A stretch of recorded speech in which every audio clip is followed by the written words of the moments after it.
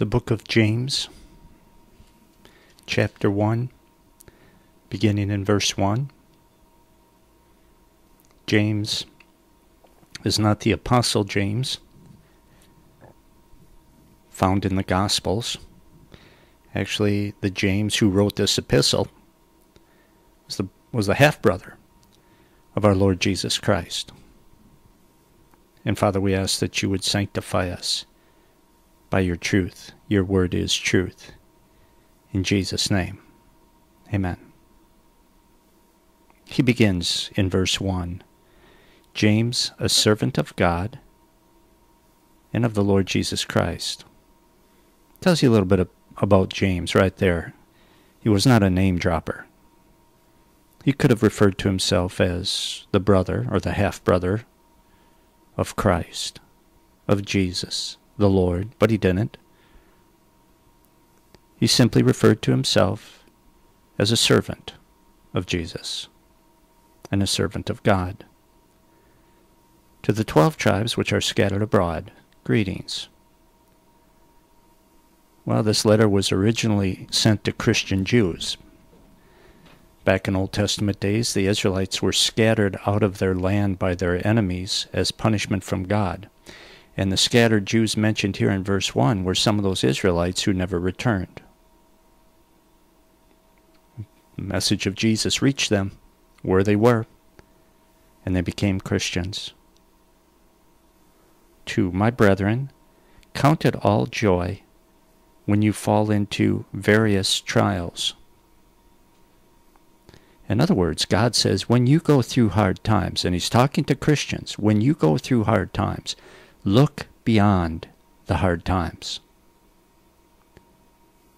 There's nothing good about bad. But God can bring good out of bad. There's nothing fun about problems. However, we can trust that God allows bad to bring about good. That's a real test of faith. I know that. And only those with faith in God and faith in his word will respond to bad times with trust. With faith in Christ, our focus will not be on the circumstances, but rather on the God of the circumstances. Verse 3, knowing that the testing of your faith produces patience. If a person will draw closer to Jesus Christ during trials, then from the time the trial begins, they will notice a change in themselves. They will notice a spiritual improvement. As we trust in Christ through hard times, as we endure trials by believing that God has allowed them for a reason, our faith will grow stronger. And faith develops perseverance. There's no easy way to develop perseverance. There's no easy way to grow stronger spiritually. In this fallen world, results, both physical and spiritual results, come only through struggle. People who never had to struggle are weak and shallow people. Verse 4, but let patience have its perfect work, that you may be perfect and complete, lacking nothing. God has never promised any Christian an easy life. There are good times and there are bad times, but godliness does not guarantee a life of ease, a life free of pain or trouble. In fact, according to what God says right here, suffering, pain, and trouble are an important part of our spiritual growth process. Difficulties are not fun, but they are not the enemy. They hurt, but they do not harm. And so as Jesus embraced the cross, which hurt him, but helped us, so we, by faith, can embrace our trials, which hurt, but work to sanctify us. 5.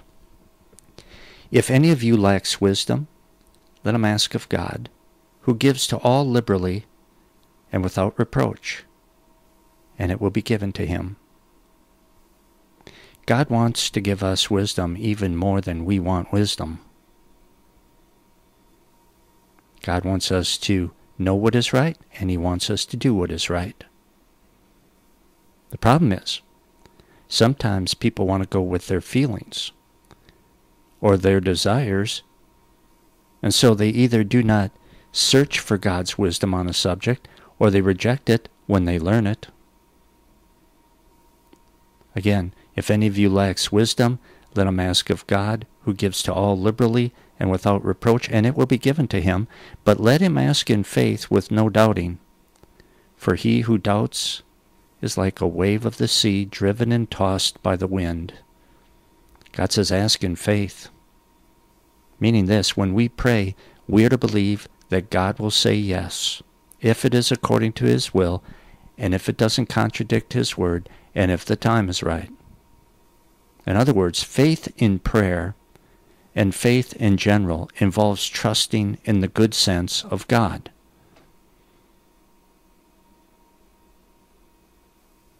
Seven. For let not that man suppose that he will receive anything from the Lord. He is a double-minded man, unstable in all his ways. If we do not pray believing that God will hear and answer in the correct way, then our prayers are nothing but a big waste of time. Totally useless.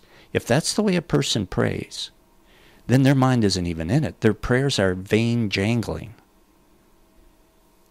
9.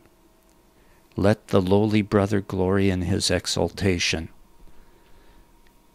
Christians are forgiven sinners, and that is it. According to Jesus, even faithful Christians who have done everything expected of them are unworthy servants.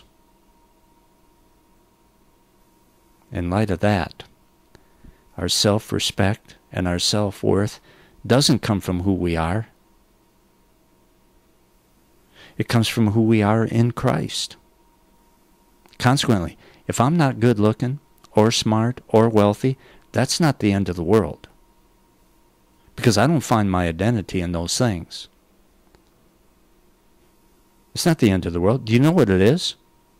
It's nothing. It's absolutely nothing. And I say that because no matter what I have going for me, or I don't have going for me, I can rejoice that I'm in the family of God. And I can have fun with Jesus anytime I want to. And someday I'll be in a brand new raised body, and I will live on the new earth forever. And those are pretty good things. And so he says, let the lowly brother glory in his exaltation, but the rich in his humiliation, because as a flower of the field he will pass away. There are no big shots in the church. Only sinners, saved by God's grace through the crucifixion of Jesus Christ. A Christian who is a billionaire is no better than a Christian who's an unemployed pauper. It's a fact. I'm not saying I wouldn't want to be a billionaire. Well, I'd buy all sorts of radio time and television time if I was a billionaire. And I suppose good looks, wealth, and position are a nice thing to have. But they're nothing to get too excited about because they're not going to last. God compares them to wildflowers. If you know anything about wildflowers, you know they start blooming in the spring, but before long they're gone. Just like apple blossoms and lilacs. Wonderful. For the couple of weeks that they're here, they come and go very quickly. And good looks and position and wealth will not last very long either. Knowing Jesus is the only thing that really matters. 11. For no sooner has the sun risen with a burning heat than it withers the grass, its flower falls, and its beautiful appearance perishes, so the rich man also will fade away in his pursuits. If you go outside and you look at the grass during a dry spell, it is very easy to see which part doesn't get shade. The portion of grass which the sun shines on all day is dry, brown, and brittle. And when you walk on it, it crunches. And God says that's the destiny of the wealthy. Wealth, influence, and looks are just as fleeting as grass in the hot sun. We need to find our identity in Jesus and in our relationship to Him instead of in these other things which so quickly fade. 12. Blessed is the man who endures temptation, for when he has been proved, he will receive the crown of life, which the Lord has promised to those who love Him. The crown of life refers to eternal life. That's all it's talking about. It's talking about salvation. Like the Bible teaches in so many places, he who endures to the end will be saved. Blessed is the man who endures temptation, for when he has been proved, he will receive the crown of life. He who endures to the end will be saved, the Bible says over and over again. People who quit on Jesus are not the elect. They are not the saved. I got an email from somebody in Tasmania, Australia, believe it or not. Boy, did they take issue with me over this. They said, you can quit on Jesus and you are still saved.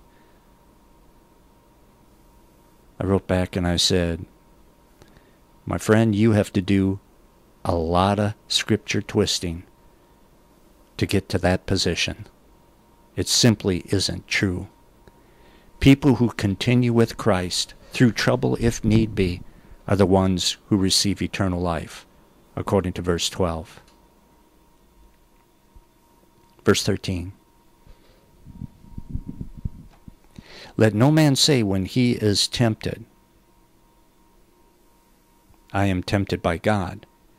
For God cannot be tempted by evil, nor does He Himself tempt anyone. In other words, God is saying, don't blame me for your sin. Some people blame God. God made me this way. Don't blame me for your sin, says God. Blame shifting comes real natural to us because of our sinful nature. Adam blamed Eve for his sin in the garden. Actually, Adam blamed God. He said, that woman that you gave me, God, she gave me the fruit. Why did you give me that woman? You know, it's kind of your fault that I sinned, God. That was the implication. And so Adam blamed Eve and God, and then Eve blamed the serpent. They both could have just saved their breath because their sin was their fault, just as our sin is our fault. That's the way God sees it, because that's the way it is. Again, 13 and then 14, let no one say when he is tempted, I am tempted by God. For God cannot be tempted by evil, nor does He Himself tempt anyone. But each one is tempted when he is drawn away by his own desires and enticed. It's really very simple. People sin because they are sinners. People sin because they want to sin. No one holds a gun to their head and forces them to sin. In fact, sin, by definition, involves making the wrong choice. It's a choice. Sin is choosing of one's own volition to do the wrong thing. Whether it is blatant sin like lying or something more subtle like bitterness or pride, people do it because at that moment they choose to do it. 15. Then, when desire has conceived, it gives birth to sin. And sin, when it is full grown, brings forth death. Sinful desire leads to sin. And sin leads to death. Sin does lousy things. Sin ruins individuals and families and nations. Sin leads to sickness and sorrow and physical and spiritual death. Ultimately, if not repented of and forgiven through Jesus Christ, sin leads to eternal hell. Sin is no good and only leads to what is no good. And yet man still craves it. Think about that. Sin is no good and only leads to what is no good, and yet man still craves it? No wonder man cannot save himself but needs the grace of God. How sick is that? How disgusting is that? 16. Do not be deceived, my beloved brethren. Man not only sins, but he often makes up excuses for sins and justifies it as well. But don't be deceived. The Bible says the heart of man is deceitful above all things and desperately wicked. And by that, God is saying, don't be deceived and don't be self-deceived. When you tell yourself you've got a right to commit this sin, so go ahead, you are lying to yourself. You are deceiving yourself. When you or someone else says, hey, a little bit of sin doesn't hurt, that's a deception. Don't be deceived. A little bit of sin does hurt. Sin is like arsenic. A little bit at a time will add up and eventually push one over the edge until their life is ruined and they're burning in hell. Verse 17. Every good gift and every perfect gift is from above and comes down from the Father of lights, with whom there is no variation or shadow of turning. God only gives us good things. The problem is, people take God's good things and abuse them. Every good gift and every perfect gift comes down from God. God doesn't give bad things. People make good things bad things. It's not God's fault that sinful man takes something good like food and turns it into the sin of gluttony. It's not God's fault that sinful man takes leisure or sports or entertainment and turns it into a god, or takes wine or beer and turns it into the sin of drunkenness. It's not God's fault that man takes sex and turns it into fornication and adultery. God gives good things to enjoy. Man perverts and overindulges and turns them into sin. Man chooses to do these things. They are not God's idea.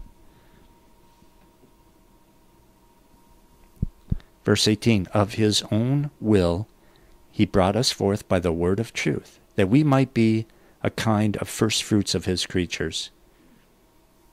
The word of God created everything, including man.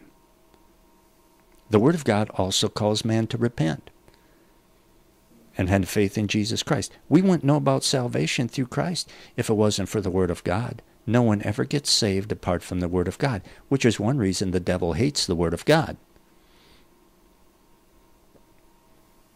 19, therefore, my beloved brethren, let every man be swift to hear, slow to speak, and slow to wrath. Be quick to listen. God says, I want you to be quick to listen. In other words, he's saying, listen very carefully. People who talk too much seldom listen enough. People who talk too much seldom listen to what other people are saying. That's why they often do not learn. And therefore their many words are often useless and sometimes harmful. I knew someone several years ago who talked more than anyone that I've ever known in my life. And this person continually made the same mistakes over and over and over again, and she wouldn't listen. And it was sad. It was such a waste. People who listen carefully and think before they speak may speak fewer words, but their words are going to be worth more because they listen. God knows what he's talking about. Therefore, my beloved brethren, let every man be swift to hear, slow to speak, and slow to wrath. Slow to get angry. In other words, little things should not cause us to blow our top. We are too touchy if little things make us angry. Too touchy usually means too much of a self-focus and not enough of a Jesus focus.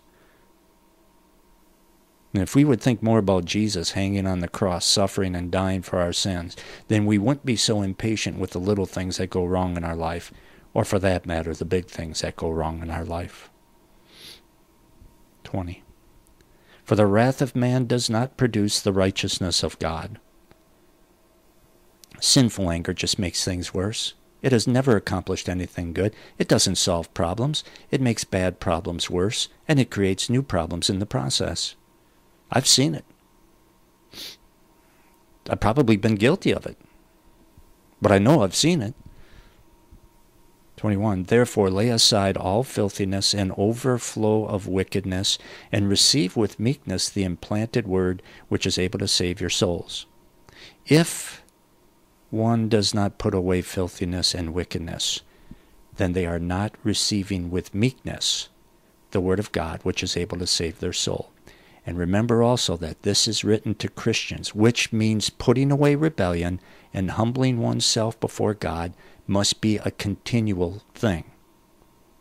If a person starts to tolerate sin, then God becomes less and less important until he isn't even an issue anymore. The road to hell is littered with people who have done that. Verse 22, but be doers of the word and not hearers only, deceiving yourself. Some people think that they're in good shape with God because they know the Bible. Some people think that they're in good shape with God because they've gone to church and they've heard the Bible. Well, hearing and knowing the Word of God is great, but if that's where it stops, if that's all there is, then those people are deceived if they think everything is fine. Because you sure can't find that in the Bible. I mean, knowing the Bible is step one. Step two is doing it. And I'm not talking about salvation by works. But the Word of God must be applied. Anyone who thinks that they are fine simply because they know the truth has been lulled to sleep spiritually. You know that there will be people in hell who have good theology? Oh, sure. They were very orthodox in their beliefs, but they never acted on them. Hell will include many people who believe that Jesus died for their sins. The problem is they never repented and made Jesus Christ their Lord and Savior. You mean to tell me that somebody can believe that Jesus died and paid for their sins and still end up in hell? Oh, yes.